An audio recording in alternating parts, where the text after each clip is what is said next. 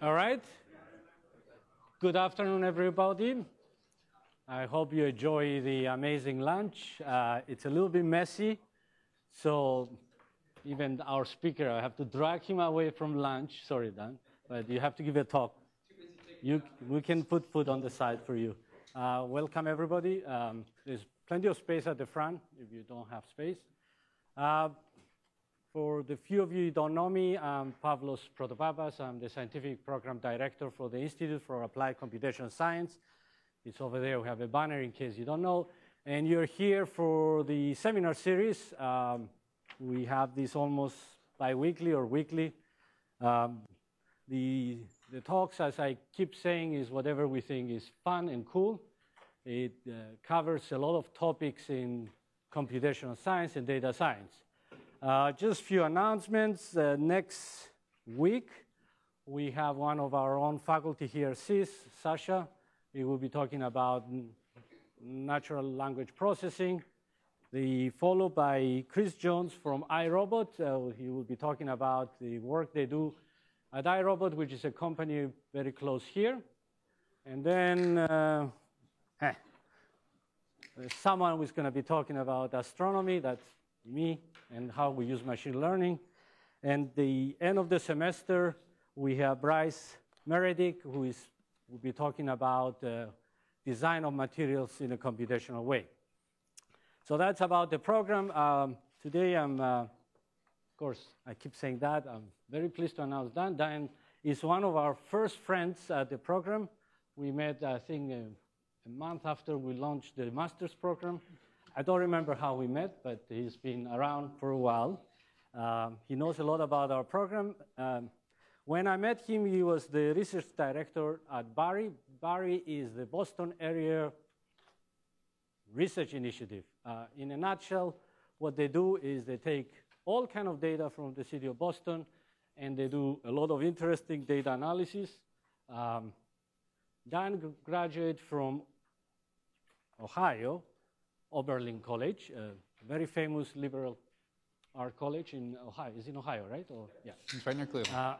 Then he did his PhD at SUNY, but the flagship of SUNY University, the Binghamton. That's somewhere upstate New York, from what you said, yep, in computational biology.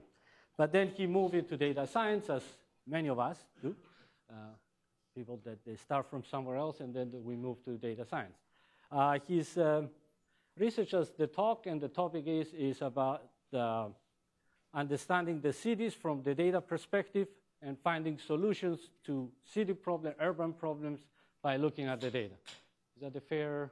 Yeah. Couldn't have said it better. Yeah. And his particular interest is collective functioning of neighborhoods. Today he will be talking about something apparently he only worked the last 6 months or something. Somewhere around there. About division of labor and maintenance of urban commons.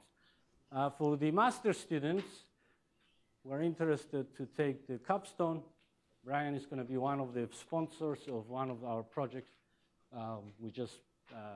We're going to define it a little better, and it's going to be on the website. So, Brian, Dan. Thank you, Pavlos. Thank you, everyone. Happy to be here. Glad to see you all. I'm going to move this down a little bit. I feel like I'm a little loud. I've never given a talk after eating barbecue ribs before. So first off, if there's anything in my teeth, please just shout it out. And if I fall asleep in about 10 minutes, you'll know what happened. Anyway, as Pavlos said, I'm going to talk a bit about division of labor in the maintenance of the urban commons. And I will explain what all those jargony words mean in a moment. But I want to start out by showing you guys a video. So this is, well, actually, this video speaks for itself.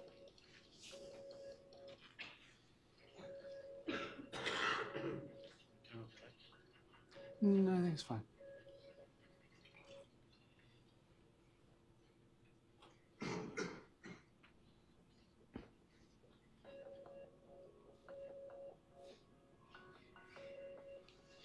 Right, so that particular video, right, it tells you a little bit of a story just through data, right? It's this video of, well, tree emergencies, right? You only get so many tree emergencies so often if you're the city of Boston, and then Hurricane Irene hits and bam, there's 1,082 that need to be taken care of in just a few days.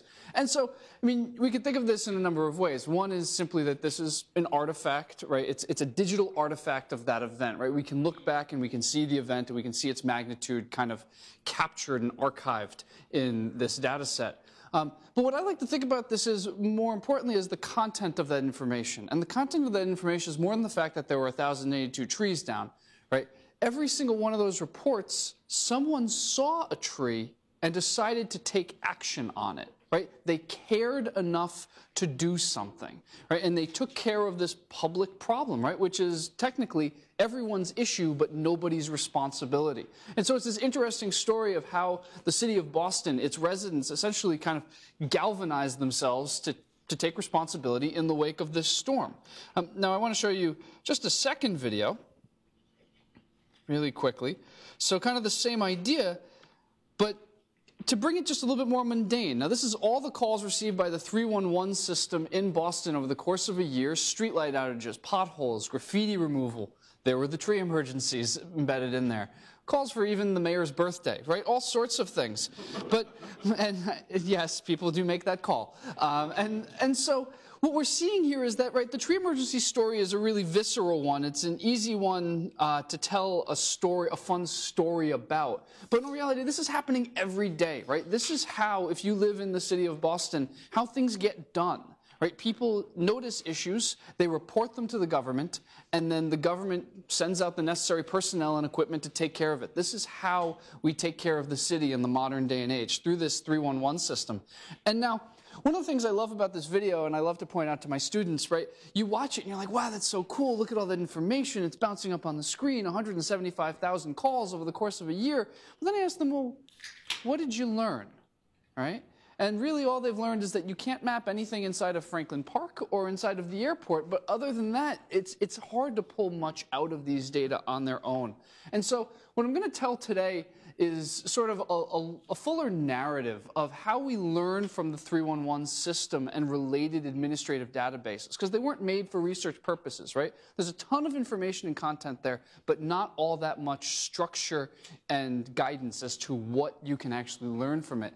So the first question is, what does the 311 database actually tell us about how people make these reports? How can we manipulate, organize, splice, and dice this data set to find out the answers to those questions? And the second part is, how can these insights advance both scholarship and policy, right? Once you find information, how do you turn it into something you want to know and something that the city itself needs to know? Right, so just a quick outline. So I'm going to start out by talking about the Boston 311 project itself, its genesis and its basis, and kind of contextualize it in my broader research agenda. Second, I'm going to talk a bit about custodianship of the urban commons, which is essentially what I just talked about a little bit. And third, I want to talk about this idea that maybe there's a division of labor in that process, that different individuals are fulfilling different roles that come together to take care of the urban commons in some regards. So, for starters, the Boston 311 project. How do we even get here to this moment? What? Is this 311 in Boston? Yeah. They changed the name. It was the mayor's hotline for 4 or 5 years, and now they finally named it 311. Menino refused to make it 311 because Somerville already had a 311 system, and that would make Boston copying Somerville. Welcome to politics. So the Boston 311 project. So Pavlos mentioned that I'm the research director for this thing called the Boston Area Research Initiative. And we are an inter-university partnership that pursues and supports original urban research on the cutting edge of both science and policy, and particularly in the age of digital data, right? How do we use these resources to find common interests between researchers, policymakers, and practitioners? Our faculty directors are Robert Sampson and Chris Winship, both professors of sociology here at Harvard, and I'm the research director responsible for most of our kind of strategic and long-term planning. We have faculty representing 12 area universities associated with the program, policymakers and practitioners from over 15 government agencies working with us on various things. And our home is basically at the Radcliffe Institute for Advanced Study, but also we work with Rappaport Institute and the city of Boston closely. But I bring up BARI because the concept behind BARI is sort of central to the concept behind this talk and the ideas within it. Right? And it really is based on 3 simple premises, right? Local policy should be driven by evidence-based decision-making. Makes sense? A little idealistic, but makes sense in principle. Behavioral science should focus on individuals and the societies they create. And that's actually the definition of the thing. You could probably take should out of that sentence. And those 2 goals converge in the study of the city, right? Anything the behavioral scientist or the social scientist discovers about the city should, in theory, be relevant to the person who actually has to serve the city and its neighborhoods. And anything that person working for the city discovers or knows or experiences or any program they're running should, in theory, be relevant to the behavioral scientist. Now, there's a problem here. Traditionally, these groups do not always come together, right? Criminologists and police departments often find ways to work together, but anything beyond that too much, you end up with these great conversations that end with, well, what do we do next, right? And the researcher says, well, I need a graduate student, maybe a postdoc, I need to write a survey, this is going to take 2.5 years, and I'll get back to you on the answer. And the policymaker says, well, that's great, but I have a Boston Globe headline that came out yesterday that I need to deal with. And things kind of break down eventually. What we've discovered is that big data, and I hate that term as much as anybody else, but it's a good catch-all. Big data and really modern administrative data provide a new set of resources that can be the centerpiece of the conversation because the data already exist, right? They're streaming into some server somewhere, and they need to be understood, and they provide a new opportunity. And so then the conversation ends with, well, give me those 300,000 records, and we'll look at it. Give me a month. We'll write a memo of a first cut of what's going on here, and then we'll talk again, and we'll ask some more questions. And then we'll go back to the house and do some more analyses, and so on and so forth. And it becomes this great iterative process, what one of my colleagues likes to call a virtuous cycle of learning and innovation, right, between the researchers and the policymakers. And so this concept is sort of the basis of the 311 project. In 2008, Boston instated a constituent relationship management system, which is just a complicated way of saying 311. And it now receives about 500 requests a day. Oh, I should mention this was started by some guys called the Mayor's Office of New Urban Mechanics at the City of Boston. It now receives about 500 requests a day, which is a lot of information and a lot of work orders and such. And so we sat down, and this was in 2011. We sat down and we said, well, how do we leverage these data to inform both public policy and social science, right? Can we leverage our respective interests and the overlap between them to really do something cool and novel with these data? Now, people have tried a number of things. A lot of you have probably seen this. This is from a Wired piece a number of years ago called What Do 100 Million Calls to 311 Tell You About New York? And they showed us, right, what does a day look like, right, the patterns of calling, and what does the city look like in terms of volumes of calling. We've done some work here in Boston thinking about, right, different innovations. If you give people a mobile app, how does that change their likelihood of reporting? Turns out young people, or people in their 20s, are more likely to start reporting. Probably not that mind-blowing of a discovery once we made it. Tracking neighborhood conditions, right? These calls are the eyes and ears of the city, right? People are seeing things and calling them in, and so then you can do things like this is a map of deterioration to private spaces. It's a map of where utilities are failing, where buildings are in disrepair, and people are taking poor care of their housing. But today I want to talk particularly about what is the basic nature of the decision to report an issue in the public space, right? And ask the question, could this tell us something about how communities maintain the commons, right? The commons, as I'll talk about in a moment, is a classic question in the social sciences. And does this give us a new window onto that process?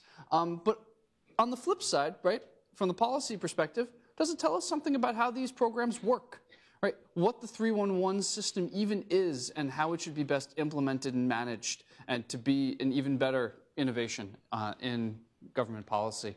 So that's really going to be the goal for today. Now, I take the somewhat unorthodox approach. I do my acknowledgments early because I want you to know when I say we who I'm talking about, because I'm going to use the word we kind of indiscriminately over the next 30 minutes. So policy collaborators include the Mayor's Office of New Urban Mechanics, the Constituent Relationship Management System, and the 311 system. Justin Holmes was one of the original founders. And then the Department of Innovation Technology is very much involved in this collaboration. Bill Oates, the former CIO, Yasha Franklin Hodge, the current CIO, and Kurt Savoy, who's a data expert there, and then some co-authors I have to give some credit to, who written papers with on this topic. The video is done by Mauro Martino, and some doctoral fellows and other faculty who have been involved in the project. So when I say we, I'm referring to some subset of these names on the screen over the next 30 minutes. These are all the collaborators kind of involved in the inception of the idea and the pursuit of the studies I'm going to describe today. All right, so custodianship in the urban commons. Right, so when you think about it, right, all societies have some level of shared space. Right, so this is a residential village from Central Africa. Right, and even there you see, you know, it's not quite urban, but these huts, they have space in between the huts where people are collectively responsible for. And you think about big cities, right? Big cities are this collective product of a society, and a lot of that has public space and infrastructure that has to be taken care of in some regard. And there's this classic question of, well, how do you do that taken care of, right? In this particular example, right, there's a fire going. Someone's got to be responsible for making sure that fire doesn't burn everything down, right? There's pets and such. You have to keep things relatively clean. Or in Boston, as we all well know, in the winter, we see people collaborating, so to speak, often about getting the sidewalks cleaned out, the fire hydrants dug out, you know, so on and so forth. And then there's the classic, right, the illustration of the original tragedy of the commons, right? If people allow their sheep to graze for a little bit too long to get a little bit of extra, well, then eventually the thing becomes degraded. So there's this constant tension when we have these shared spaces of these things that are nobody's responsibility and yet everybody's responsibility in some way. And how do you then create what we would call a sustainable commons? Right? And when we look at urban neighborhoods, right, it's actually pretty mundane, but yet important, right? People just sweeping things up on the side of the street, people curbing their dogs, people shoveling out fire hydrants during a snowstorm, or these examples of people noticing all of these issues, right? These potholes, these broken sidewalks, these streetlight outages, graffiti, and taking responsibility for them just long enough to instigate the process by which they get fixed, right? And all of these things are essential to the well-being of living in these neighborhoods, right? And so I wanted to find the term custodianship. It means what it sounds like, behaviors that serve to maintain public spaces, right? And I want to make the argument that 311 calls are basically an example of this, and therefore the 311 database in its kind of intricacy and detail provides a special window into studying this behavioral pattern. Now, to understand any behavior, I come from, as Pavlo said, I have a biology background, and that makes me then sort of a psychologist because I'm a biologist who studies human behavior. I like to think about things in terms of what motivations they represent. And so to understand what custodianship is, right, it's easy enough to give something a name, but you have to understand what it is. I make the argument that it's a manifestation of territoriality, right, our tendency to claim spaces, right, and objects and take care of them. And so this is something I guess we could call the territoriality thesis, if you will, and it's a funny one, right, when you think about it, because we all think about territoriality in terms of, like, this sentinel bird claiming his space, right, on the savannah, or this lion telling this hyena in no uncertain terms, that was my carcass. And if you have never seen this National Geographic video, it's fantastic. It doesn't end well for the hyena. But then when you translate it to the urban context, you have guys like Whitey Bulger, right? This is what you think of. You think of gangs. You think of people fighting over turf when you think of the word territoriality. You think of gangs down in Mattapan, you know, marking their space and being clear. And so that's kind of a, you know, one way of thinking about territoriality.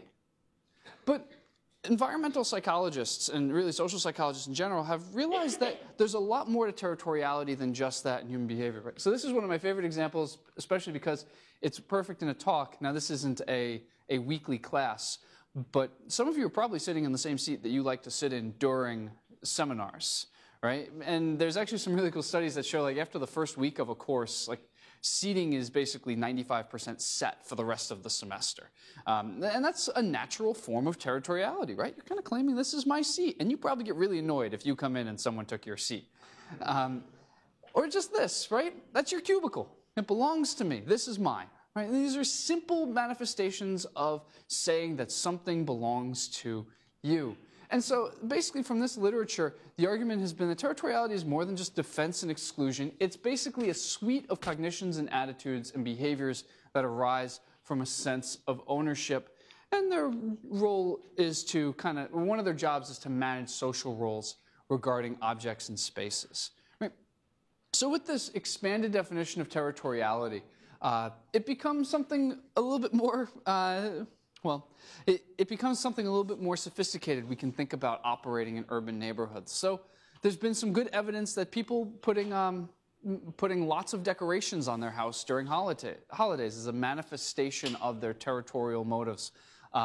Needless anecdote of the day, I almost lived in an apartment right there in my first year of graduate school. I'm really, really happy to this day that I did not accept that lease. Or this, an example of really having no territorial motives, right? Not caring that much about the space, allowing it to fall into disrepair. These are all manifestations of the presence or absence of territoriality. So then the argument here is that then 311 reports, those that reference things in the public space, really are a manifestation of territoriality, right? They really do emerge from this tendency that we all have. And so with that argument, right, if territoriality is based in psychological ownership, then simply put, 311 reports should be anchored by the home, and they should be motivated by references to home and spaces around it. And so I'm just going to summarize very quickly some work on this before we get into the division of labor aspect, because the division of labor aspect depends in part on this thesis. So we took the database, over 500,000 reports with geographical reference. Each case includes date and time, address or intersection, standardized case type, and anonymous caller identifier. That anonymous caller identifier is critical in all of this because you can actually measure individual differences in use of the system. So there's about 77 case types that are relevant to the public domain, and the cases have the anonymous key code, and so we have 131,000 individuals in the data set then who we can compare their patterns of reporting across. So the first question is simply, how often do people actually call in these public issues? And what you basically see is 91% of people are below 4 reports, and this is over a 5-year period, right? So this is a rare event, right? People don't do this often. Most people don't. Although you do see people going way out towards the end, and you might ask, who is over there? That's Mayor Menino. Mayor Menino is somewhere out there. May he rest in peace. And he used to apparently actually call the hotline sometimes without even a problem, just to test how people would respond to a cranky old Italian man. Pretending, of course. Pretending to be a cranky old Italian man. But so basically we've got this split in the data, right? You've got a nice elbow test, in a sense, between these two groups. But now let's look at the geographic range of reporting. So it turns out that where we knew the home address of the reporter, the median distance of a report from a house was 7 meters away. 82% of individuals did not make any report about an issue that was more than 2 blocks from their home. 82%, right? So this is normative, right? People are doing this around their house and really nowhere else. This is an overactive reporter. Those 2 dots. Right, so then just to go a step further to test, okay, well, is this because people are just stuck to their phones, right? Doesn't necessarily hold water because cell phones can go with you anywhere, but just in case, right? There's a bit of a quasi-experiment that we could use to test this with Citizens Connect. Citizens Connect is an iPhone app that is it's now been rebranded 311 app. But so you could do this from your mobile phone as an app. You don't have to call, you don't have to talk to anybody. So maybe this would facilitate a greater range. Turns out that you do get more usage, more people using it more often. So only 75% are less than or equal to 3 calls, plus 91%. Estimated calls more. Estimated range grew quite a bit to about 300 meters. But remember, 300 meters is still really only 3 blocks from your apartment. Right, so this is still well within the range. And so basically this map captures, this is a traditional user and this is a Citizens Connect user. This is the sort of iconic comparison. So essentially giving people mobility they used it a little bit, but they didn't move too much further out, right? And then the last one, I'm going to skip over this very quickly because I have way too many slides. But basically, we tested whether if you put a flyer out that said fix Boston versus fix a neighborhood, which one was more effective. It turns out that this was more effective and this was as good as not even putting a flyer out when we compared to a control neighborhood. So to summarize, reporting of public issues is anchored by the home. This remains true when using a mobile app. And messaging about neighborhoods is more effective than about the city. So we're looking at a behavior that is territoriality, right? And that's going to sort of flavor how we think about a division of labor. Now, the one thing we do see, though, is that there is a vast variation in reporting tendencies, right? And this is kind of, in some ways, I'm telling you the research story, but in other ways, I'm telling you the thought process that went through this program, right? And looking at this, I asked myself some time ago now, is there a distinction between these two groups that goes beyond just volume, right? Is there actually a different role that each one of these is playing for their neighborhood, right? Doesn't neighborhood need the people on this side of the line and the people on this side of the line to be effective in the maintenance of the commons? We have these typical custodians, 1 to 2 reports of public issues a year, right? This is basically your 90%ers. And then we have these exemplar custodians, right? 3+ reports of public issues a year. This is your 10%, right? This very special group that's actually moving around and reporting more things. And then there's another point, which I'll get to in a little bit. City employees are playing a role here, right? They are walking around neighborhoods, and it is their job to notice and take care of those issues that they see. So then the question that I want to continue with is, and this is really the meat of today's talk, is there a division of labor? And if so, how do we tease it out? Right? And I thought this would be a good topic for this particular seminar because, in a way, this is really a challenge of data science in the sense that it's a creative challenge to try to figure out how do you get at this hypothesis, right? That's there, but the data needs to be reorganized and queried in particular ways in order to get there. Right? So let's define what a division of labor is. Members of a group specializing in different tasks contributing to collective goals. Right? And what's particularly important about that is that the groups are non-substitutable. Right? One group is doing something more effectively than the other group is doing, and vice versa. And so the first study I'm going to present in depth is to ask the question, are typical and exemplar custodians both required for the maintenance of the commons? Right? If we could say that typical, like 3 or 4 typicals could cover what one exemplar does, and you have a clean substitution there, that's not a division of labor. That's just volume, right? Volume of activity. What we need to demonstrate is that both of those groups are necessary for this to work. Study number 2 goes a little bit further, so I'm essentially telling you the answer to study number 1 right now. Study number 2 goes a little bit further and asks, do typical and exemplar custodians and city employees actually fulfill different roles? Right? Can we identify the different tasks that each one of those specializes in along the way to demonstrate how this division of labor actually works? All right, so behavioral composition and the neighborhood maintenance. So first thing we needed was an objective measurement of maintenance. Could we actually kind of find or create situations that people had to respond to, and then you can evaluate whether each neighborhood is effective or not.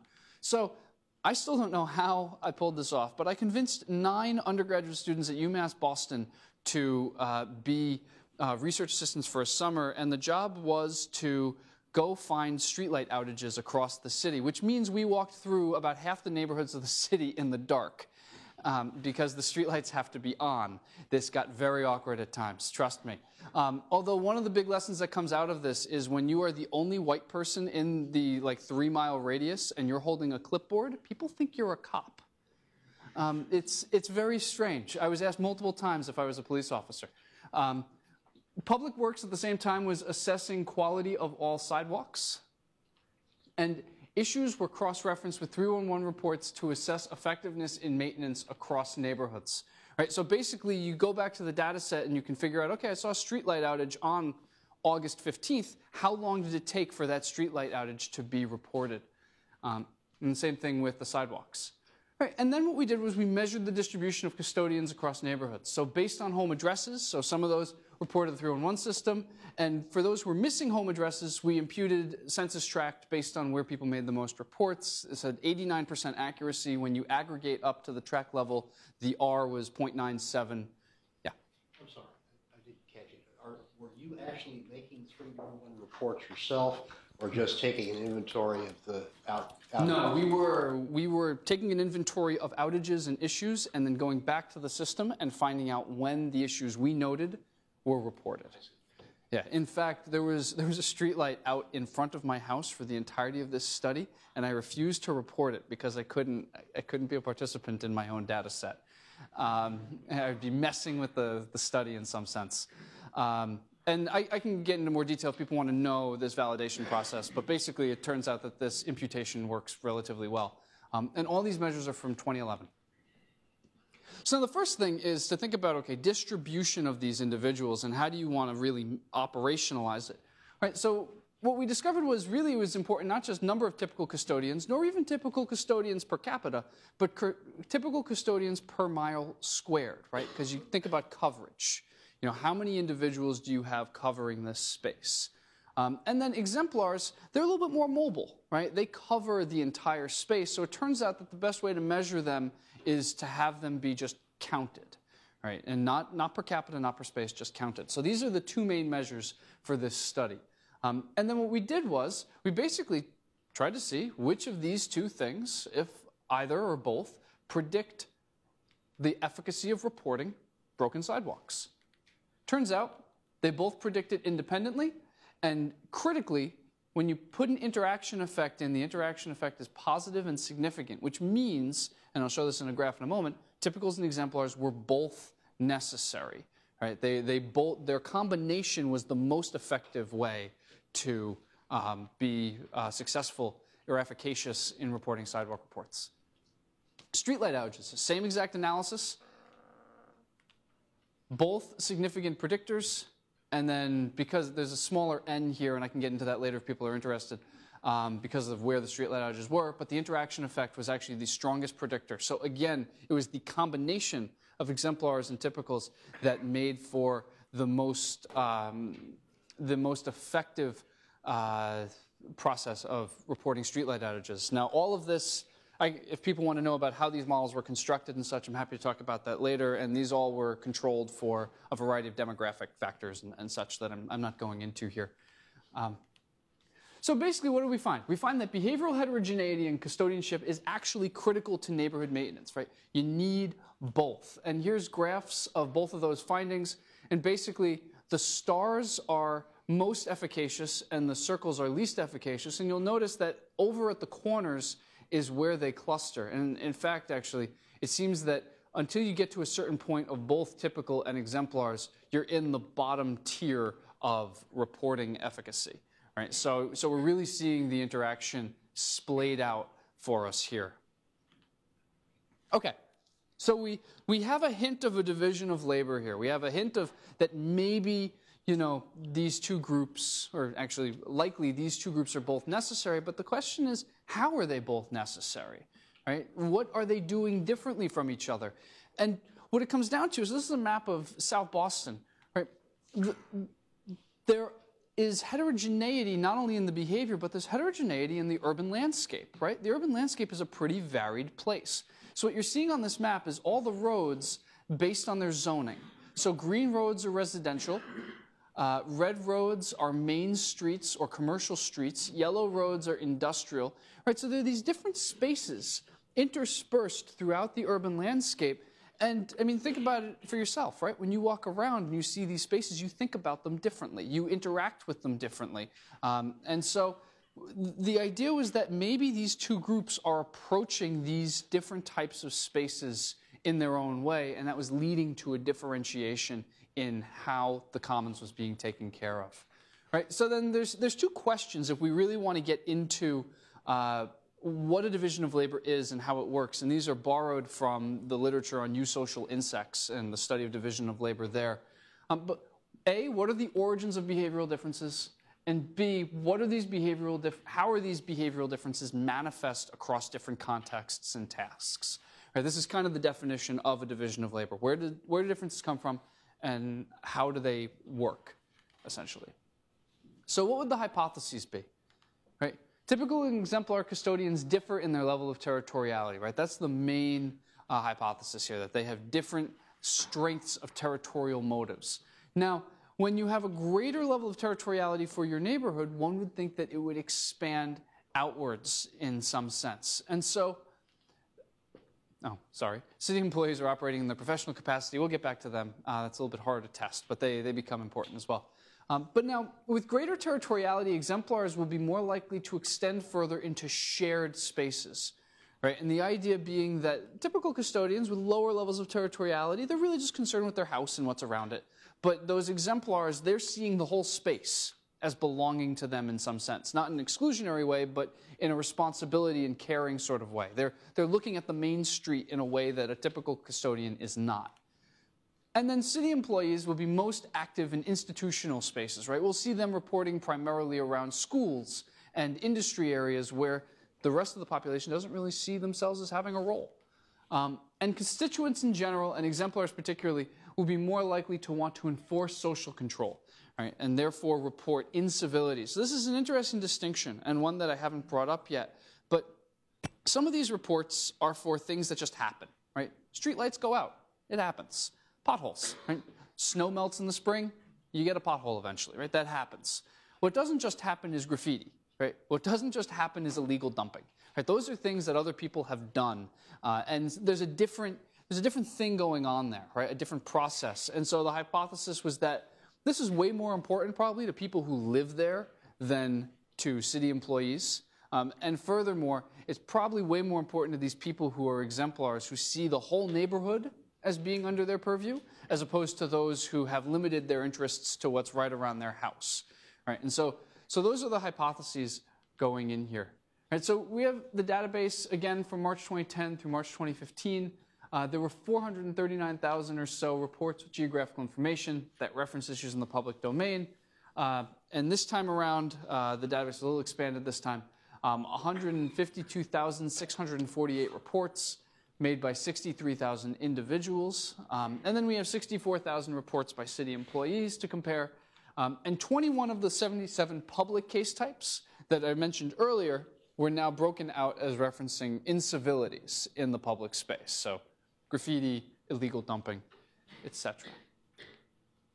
Right. And then just to be clear about how I'm categorizing things, because it's a 5-year data set, I had to do some redefining of what typicals and exemplars were. But basically, typicals were less than or equal to 4 reports, and exemplars greater than or equal to 4 reports.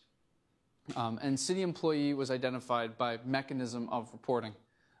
So certain reports come in with a mark on them that say it was made by a city employee. And then we map these to their road segments. So 24,000 road segments in the city. And these are categorized as main versus non-main. We used Boston tax assessors data to categorize them by their primary zoning. Right, now, one step further, right, I said that we think that the typicals and exemplars differ in the amount of territoriality that they have. Now, how do you know that, right? Well, you have to ask them. So we actually did a survey. So we contacted all the people who made at least one report in 2012. We had 682 respond to a survey. And what was really cool about this survey was that the survey, since it had the email address of the person who was in the system, we could then take the survey responses and link it to objective behaviors, right? So everything someone had done in the system was now linked to their subjective, right, self-report survey responses that told you about themselves. What's also cool about this is that we included people who had never made a public issue report before, so they wanted to get their TV thrown out. That's not a public issue, that's a private issue. In fact, I'm in the database as one of those people who has only once called the system and I needed to throw out a TV, right? So I'm not a custodian, I'm a non-custodian. And so it's possible to compare the custodians to non-custodians to get a fair comparison without getting into certain confounding factors. And again, I can talk about that a little bit later. And we assess 2 territorial motives for reporting. Right, one is benefiting the community. So things like, why do I do this? Because it improves my community. And the other one was enforcing social norms, right? Because it will make the neighborhood safer, because people around here just don't do the right thing sometimes, sorts of questions. So, origins of behavioral differences. So this first question, did they actually differ, the two groups, in their territoriality? Turns out they did, and the difference was quantitative, not qualitative, meaning there was sort of a line from non-custodians to typical custodians to exemplar custodians in terms of the desire to benefit the community, right, moving up. So we see sort of this gradient moving uphill. And it suggests a single origin of the territorial motives with different levels of underlying behavioral patterns. But so the first hypothesis was supported here, right? There's more territoriality being seen in those who are more active. So now let's get to the actual numbers. Right, so it turns out that typical and exemplars make almost the same number of reports total, and city makes about 30% of reports. But now let's break this down by the various contexts, right? So if we look at non-main versus main, so typical reporters are up to 39% as opposed to 35, and exemplars are reporting 42% of the issues on main streets, right? So way more active there in these shared spaces. Now, if we look at the different zoning contexts, right, typicals are way higher or reasonably higher in residential spaces, while exemplars are remarkably more active than typicals in all of the non-residential spaces, right, responsible for as much as 47% of all reports on regions that are not zoned. And we see city employees actually leading in certain areas as well, industrial and in spaces, as I suggested, that are exempt or government zoned in some way. And then finally, in civilities, we see this remarkable shift from 35% to 50% for exemplars. So taking care of a completely, disproportionate amount of the incivilities, and the city employees are reporting almost half of what you would expect them to, based on evenness across these categories. So we're seeing support for all the hypotheses here.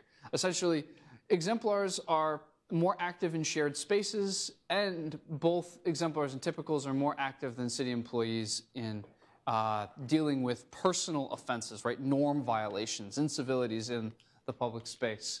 I confirmed the descriptive patterns with some 3-level, multi-level models. We did 2 models, exemplars versus typical custodians, and then constituent versus city employee. We incorporated report-level characteristics of all sorts just to control weekend versus weekday, seasons, snow removal, etc. Street-level characteristics controlled for a number of things in addition to the hypotheses. Neighborhood-level characteristics of various sorts, population density in particular, and also what the predominant use was, just to kind of have a comprehensive model here. The results were exactly the same, which typically is what turns out to happen when you have 150,000 data points in a model. The descriptives often are very similar to the robust model. But so everything was confirmed, right? The issues on main and non-residential streets were more often reported by exemplars. Issues on non-residential streets, particularly industrial and exempt, were more often reported by city employees. And the incivilities were more often reported by constituents, particularly exemplars. And a couple other things popped up. Exemplars did more of the reporting in neighborhoods with institutional uses, so places like colleges and the airport and things of that nature, and higher population density. And city employees did less of the reporting in neighborhoods in the downtown and with higher population density. And I haven't entirely figured out why that's the case. That one's a little odd. I wonder if it's just that there's more activity there, and so the city employees don't take as much initiative. So basically, territoriality differentiates typical and exemplar custodians. Typical custodians focus on regions abutting homes, and exemplars cover shared spaces. So this is great. These are the 2 pieces of a division of labor. But I want to kind of finish this story up here. I feel it needs to be a little bit more complete. And the question is, how do these 2 facts fit together, right? Is one causing the other? Are they just associated in the same space, right? How do we get from A to B? So in order to test that, we did a set of regressions. We used the survey sample again and asked the question of, right, if someone reported on a main street, on a non-residential street, or referenced a man-made incivility, can we explain that, right, with their demographics, with the 2 aspects of territoriality, or with just whether they were an exemplar or not? Right? And now if it's just that they're an exemplar and they just happen to, well, then okay, so they were more active. They just ended up doing those other things, right? Being on a main street, reporting incivility. And so it turns out that being an exemplar, just being classified as an exemplar, completely explained whether an individual made a report on a main or a non-residential street. So this suggests that, so the original thesis that territoriality was creating this sort of desire to take care of the shared spaces doesn't hold. It's actually that territoriality just makes you more active and more caring about these sorts of things, and that might lead you to, by happenstance, go into more spaces and do things more often. So it's not actually that territoriality causes the behavior, it's territoriality caused greater activity, and greater activity just sort of probabilistically ends up with these differences. But now, a desire to enforce social norms, on the other hand, additionally explained reporting any man-made incivilities. So this was kind of cool. So this one is actually seeming to be a direct effect. So something about wanting to enforce social norms, in fact, does lead you to, it seems a little tautological when I say it this way, it does, in fact, lead you to actively enforce social norms. What's nice about this, at least, is that it's subjective and objective data combined. So these people are really telling us what they care about, and they're putting their money where their mouth is. They're actually doing what they care about. Okay, so I want to wrap up with one last idea, and it comes back to this concept that, all right, so we have a division of labor in the maintenance of the urban commons, right? We've basically laid out the story here. Here are all the pieces, and they're working together. But, you know, models are good for certain things, right? And if we go back to the urban common, or the commons model, the classic commons model is really just a story of cooperators and non-cooperators, right? People who take care of the commons and people who don't, and then the question of whether these people undermine the system enough that it falls apart. Right? That's sort of the tragedy of the commons that's always been the story. But it's simplistic, right? There's no division of labor there. There's no multiple actors. There's just doers and non-doers. And so the question here is, does this actually help us to understand the commons, right? Is this model necessary? Or can we get away with a cooperator, non-cooperator sort of approximation as we move forward? So what I did was I looked at the distribution of all the roads in the city and a couple other things. And based on the models that I described earlier, I figured out where there was need for each of these groups across the city, because areas that have more streets or more main streets or more industrial streets are going to have a different need based on these models in terms of typicals versus exemplars.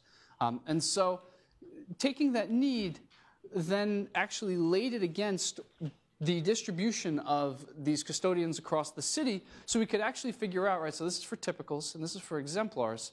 Right. Further above the line, you have more typicals than are needed, quote unquote, and below the line, you have fewer typicals than are needed. And same thing over here for exemplars. And so we see there's not a perfect match, right?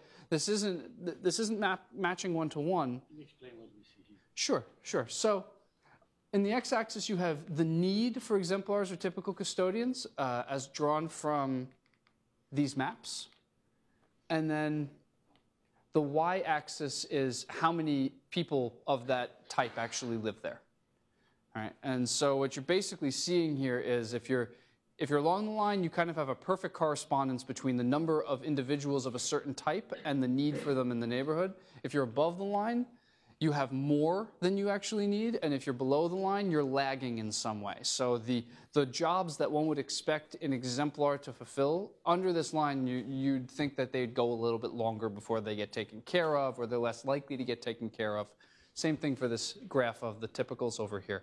Right, so this creates a different assessment of sustainability than just cooperators, free riders, right? It's asking the question, what needs to get done, and are the people that we need to accomplish that here? Do we have that personnel, so to speak? Is the line the slope one or not? No, the line's the regression. So why do you say above you need your... Because these are residual. Basically, above is a positive residual and below is a negative residual. But that doesn't mean it's all... It doesn't mean that's the right thing. It doesn't mean that if you're above, it's just the regression of the two.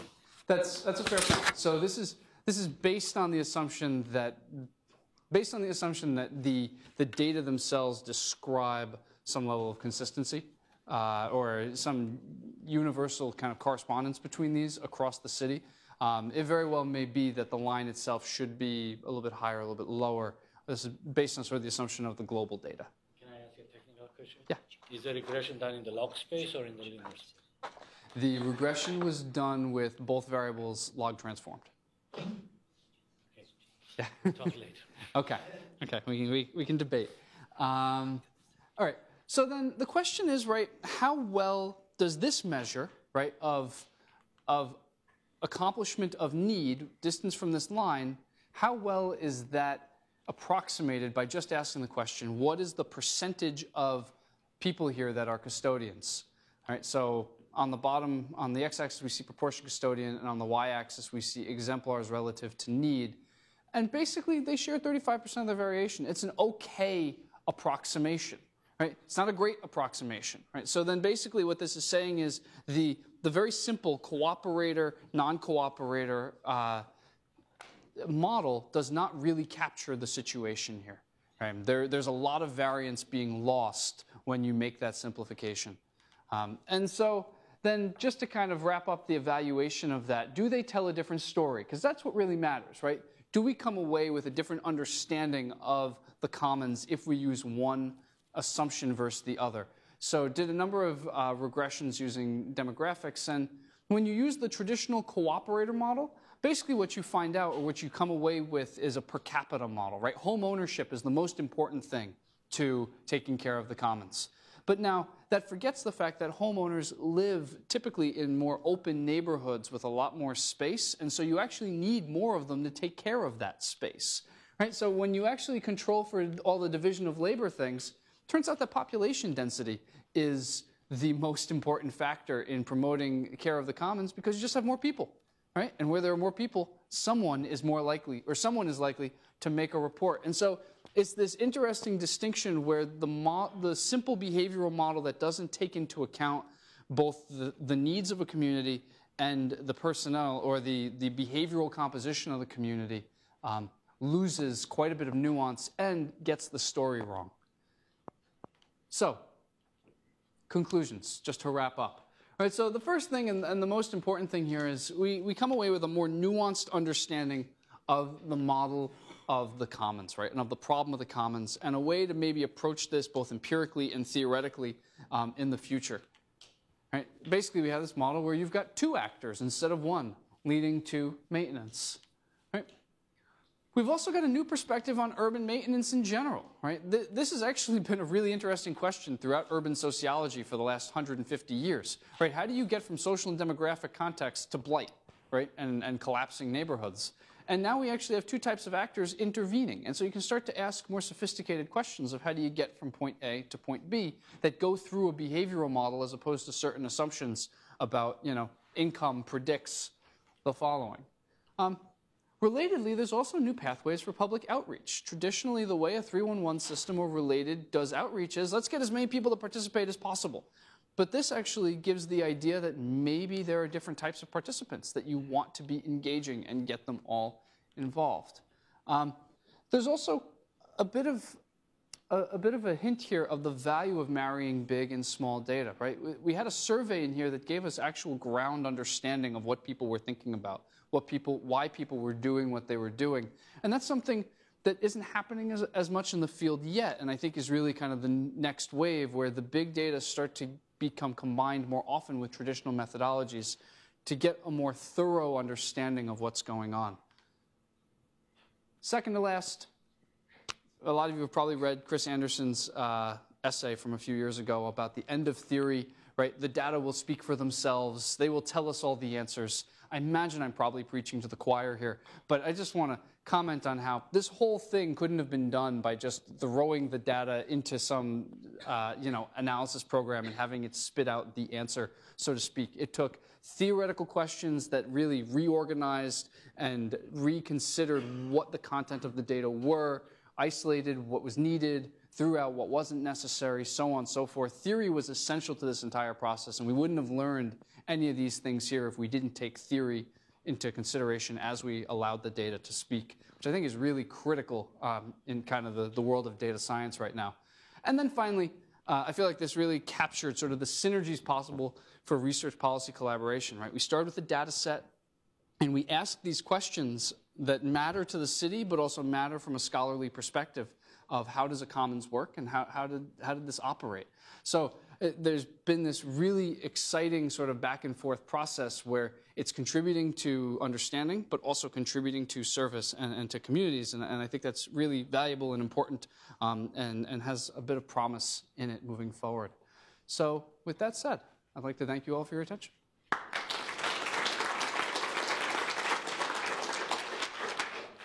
So we have time for two questions. Everett. So I was just wondering, like, what can the city do with this, like, research? Like, has it done anything? I mean, maybe not Boston, but any city, like, yeah. Yeah. So the earlier stuff, so actually the flyers that I showed, that was done with the city.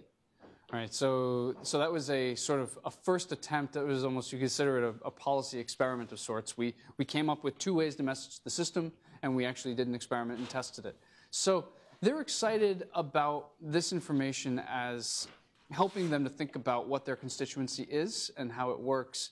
Now, I mean, most of these findings here are relatively recent, as Pablo said, the last couple months, so we haven't developed them into other policy experiments. But I could imagine, right, if you look at the map of the city and you say, well, this neighborhood is lagging in certain ways, you know, but it's particularly because there's no exemplars there.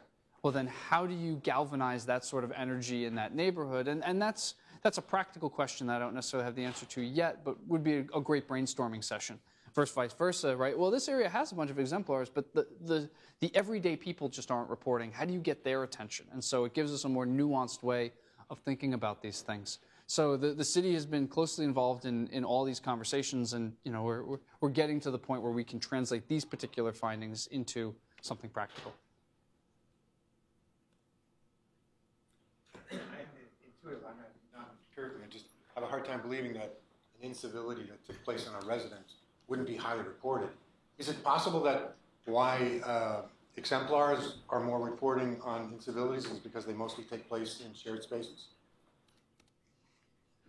You mean shared spaces like, you mean commercial areas and stuff like that? Which is what they do mostly, what they do more of, right? I'm just trying to, I can't tell me if somebody dumps something in my yard, I'm sure I'd report it. I mean, it's hard to believe that it would take an exemplar to come by a residence. It's an interesting question. I mean, there are a lot of, what's an interesting point there is there's shared spaces as defined here and there's shared spaces more generally. You know, there are, it's a number of different answers to that question. So one is the idea that right there are lots on streets that are pseudo-shared. So maybe you're right in the sense that that does require an exemplar to come along. It's not a non-residential street. It doesn't become a main street, but it's a spot that is pseudo-public.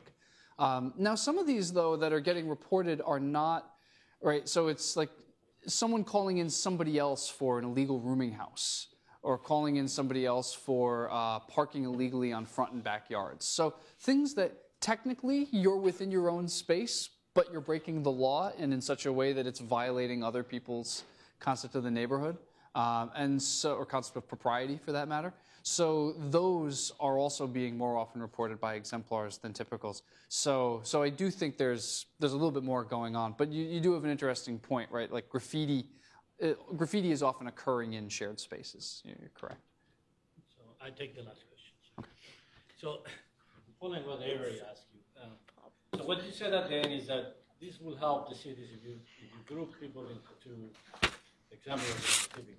Yeah. Have you done any studies to see if you increase now typical exemplars and superheroes? You know, something a third. Does it change? Is it two? Do you have any proof that two is a good example, or three, or one?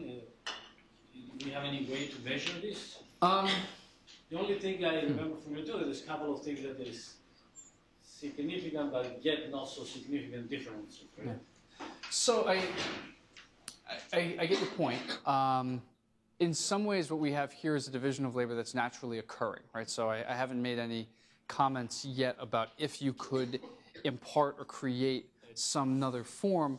Practically speaking, I don't think that would be a good idea to try to I don't think going for more and bigger is a good idea, because if you think about it, right, the limitation on someone who is incredibly active or active in reporting is where they go, right, and how much space they can really cover. And if you start to, it's almost like the LeBron James story, right? If you sign LeBron James and you don't get anybody else worthwhile on the team, well, being the greatest basketball player in the world only gets the team so far, right? Because he can only be so many places on the court at one time. So if you start creating a pyramid of participation in such a way that you're pushing the pyramid further and further up at the top, then those individuals are responsible for so much more. It becomes impractical to think that they could find every streetlight outage and Yeah, I hear you, but such. it would be nice to see a quantitative way Of justifying? Okay, we could do that. Next time you're Yeah, next time. All right, so we have to